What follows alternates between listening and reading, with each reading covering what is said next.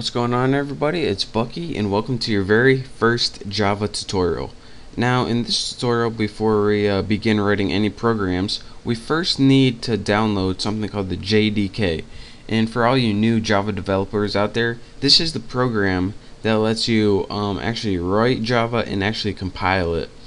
And compile just means transferring it from code you can understand, the code the computer can understand. So just follow me, and by the end you'll be able to write Java code. So the first thing I need you to do is go ahead and open up your internet browser right here. And once you have that open, I'm going to use Firefox. Go ahead and go to the website java.sun.com. And this is going to give you Java's main page. What you want to look for is the download link. And this is going to give you a bunch of different Java editions to download. You're going to want to go to the Java SE link, and this stands for Java Standard Edition. So go ahead and click that, and what we're looking for is something called the JDK, and this stands for Java Development Kit, so we can write and compile Java programs. Now we just want the top one, which is a standard one. This EE stands for Enterprise Edition. This NetBeans is something else. We don't want that. So just go ahead and find the standard basic edition and click download. And once you click that, it's probably going to bring you to a new page. Let's see. And yep. And it's going to say Windows, which we want, English, which we want. Go ahead and agree and press continue. I already have this downloaded, so I'm not gonna download it again. That would just be stupid. But once you download it, it's gonna give you an executable file. Now your executable file is gonna look something like one of these. This is something else I downloaded, but it's gonna give you a file like this called exe. Once you get that file, go ahead and double click this, and that's gonna start the wizard to download the JDK. Now it also might give you a file on your desktop right here, like put it somewhere right here. If it's right there, then just double click that, and once you do, a wizard's gonna pop up, and you're probably gonna have to click like next 40 times and press I agree to some stuff, next. But once that's all done, then you're gonna have the Java compiler downloaded. Now let me show you guys what the Java compiler is. If you go to your start menu, then press CMD and press enter, your command prompt is going to come up. Now what this allows you to do is have access to your Java compiler, and again, like I said before, the Java compiler allows you to transfer code that you can understand to code the computer can understand, and that's what we just downloaded. So let's test it out. Java C, press enter, nothing's working. And nothing's working because the Java compiler, it has it downloaded, but whenever you try to use it, it doesn't know where it is. So let me show you guys how to do that. And again, pay very close attention to this. Hopefully you downloaded it with all the default settings. If you didn't, then well, you're still going to be able to see what's going on. But go ahead and in your start menu, click on computer. Now go ahead and click the local disk, or whatever your main hard drive is. Then go ahead and click program files. Now you should have a folder called Java. Go ahead and click that. Now go ahead and click the version JDK. If you don't see this, it means you didn't download it right.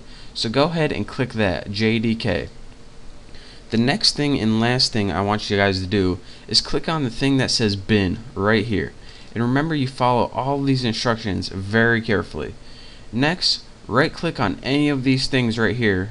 Just click on your topmost one. Remember, right click it and click properties. Now this is where you're going to tell Java to look for your compiler. So it says location. Go ahead and copy all of location, right click it and copy it. It should say something like C program files Java, your version, and say bin. The last thing, make sure you get that bin. That's very important. If you're not if you don't see it, then do this tutorial again and do exactly as it say. Anyways, you want to see that bin. So once you have this golden code, that's what we're looking for. Go ahead and X out of that. Now that's where the compiler is. So how do we tell your computer to look there?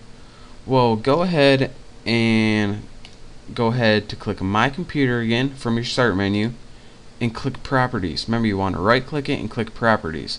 All of these are very important.